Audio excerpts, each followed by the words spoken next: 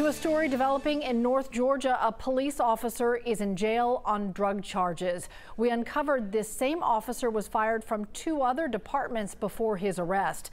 Cave Spring police officer Marvin Armstrong is accused of trying to buy illegal drugs on multiple occasions, but a recent GBI investigation landed him with a list of felony charges, including conspiracy to possess fentanyl, meth, and Percocet.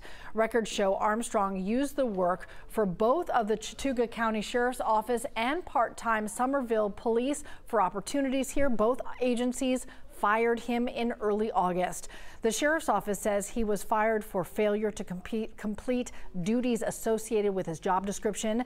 Cave Springs Police Chief says Armstrong has been placed on leave, and in the next few days, the city will decide whether he will keep his job.